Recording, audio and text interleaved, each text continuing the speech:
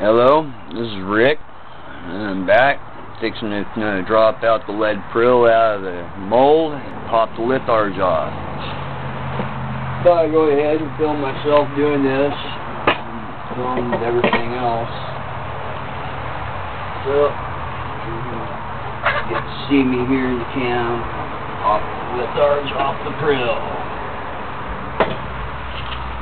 It's fairly cool. Let's see if I can get here in the cam. Yeah. You can see the yellow litharge. There's the lead prill. I'm getting ready to pop off the litharge on it and split it down into two pieces. See what we got. I don't even need the glove on, quite honestly. It's nowhere near hot. So there we go. We pop that.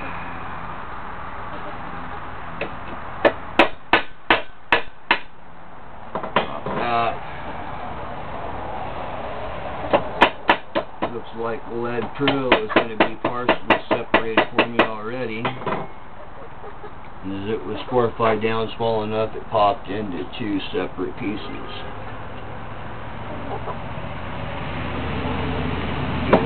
Concrete, not quite so noisy, and it will help me from losing anything that's left in the litharge. Probably not talking loud enough for you to hear. I hope I am. I'm not used to talking on cam, as you can tell already with the videos I've made previously. I'm starting to get a little more comfortable with it. It feels kind of weird. Anyway, I don't see anything stuck in that one. This one here does have a BB stuck in it. Pop that BB out. Was there any BBs or anything left in this one?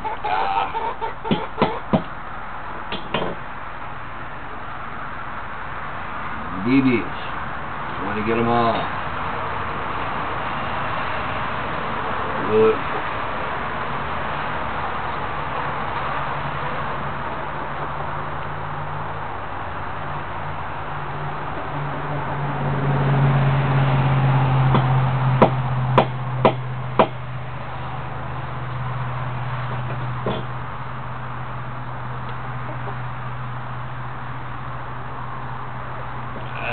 See any more. It's that hard to pop the fly apart. I don't want to be popping it apart. I'm just looking to see if there's any more lead beads stuck throughout the litharge. I'm going to be pretty meticulous about it right now.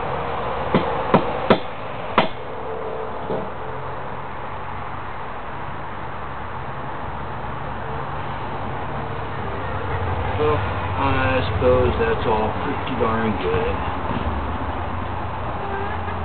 I do not see any other BBs throughout any of this, and that's what we are looking for, is to make sure that there are no BBs of lead